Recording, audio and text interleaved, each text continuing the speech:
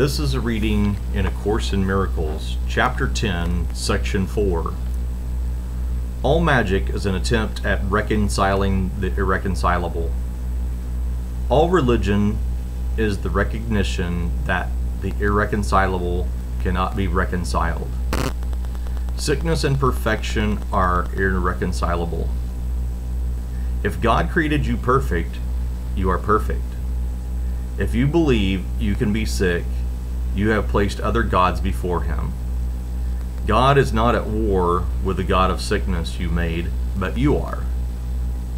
He is the symbol of deciding against God, and you are afraid of him because he cannot be reconciled with God's will. If you attack him, you will make him real for you. But if you refuse to worship him in whatever form he may appear to you, and whenever you think you see him, he will disappear into the nothingness out of which he was made. Reality can dawn only on an unclouded mind. It is always there to be accepted, but its acceptance depends on your willingness to have it. To know reality must involve the willingness to judge unreality for what it is. To overlook nothingness is merely to judge it correctly, and because of your ability to evaluate it truly, to let it go. Knowledge cannot dawn on a mind full of illusions, because truth and illusions are irreconcilable. Truth is whole and cannot be known by part of a mind. The sonship cannot be perceived as partly sick, because to perceive it that way is not to perceive it at all. If the sonship is one, it is one in all respects. Oneness cannot be divided. If you perceive other gods, your mind is split, and you will not be able to limit the split, because it is a sign that you have removed part of your mind from God's will. This means it is out of control. To be out of control is to be out of reason, and then the mind does become unreasonable. By defining the mind wrongly, you perceive it as functioning wrongly. God's laws will keep your mind at peace, because peace is his will, and his laws are established to uphold it. His are the laws of freedom, but yours are the laws of bondage. Since freedom and bondage are irreconcilable, their laws cannot be understood together. The laws of God work only for your good, and there are no other laws besides his. Everything else is merely lawless and therefore chaotic. Yet God himself has protected everything he created by his laws. Everything that is not under them does not exist. Laws of chaos is a meaningless term. Creation is perfectly lawful, and the chaotic is without meaning because it is without God. You have given your peace to the gods you made, but they are not there to take it from you, and you cannot give it to them. You are not free to give up freedom, but only to deny it. You cannot do what God did not intend, because what he did not intend does not happen.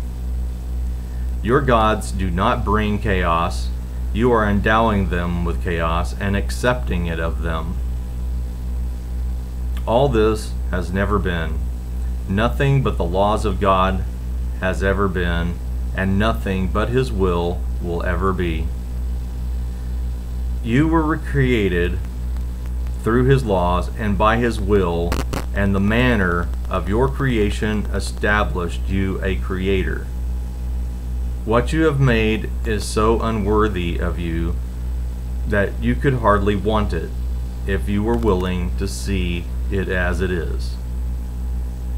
You will see nothing at all, and your vision will automatically look beyond it to what it is in you and all around you. Reality cannot break through the obstructions you interpose, but it will envelop you completely when you let them go.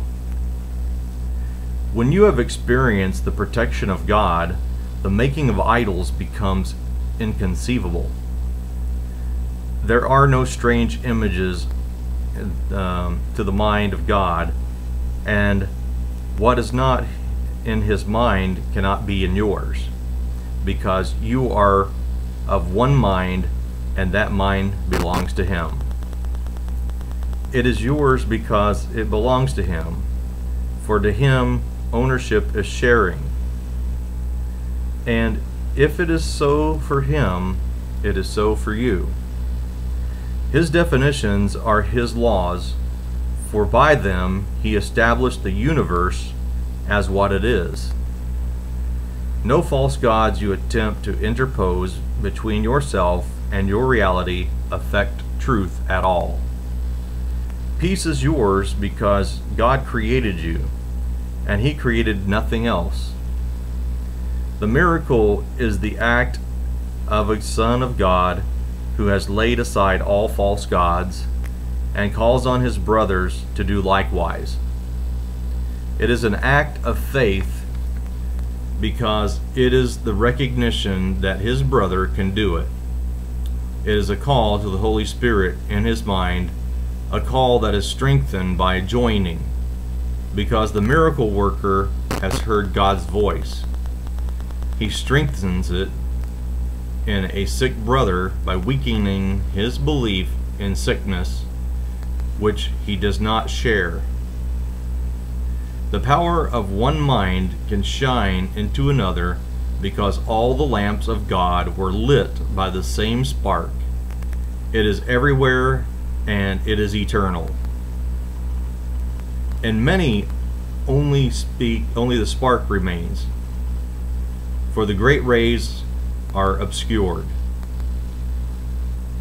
Yet God has kept that spark alive so that the rays can never be completely forgotten. If you but see the little spark, you will learn of the greater light, for the rays are there unseen. Perceiving the spark will heal, but knowing the light will create. Yet in the returning, the little light must be acknowledged first, for the separation was a descent from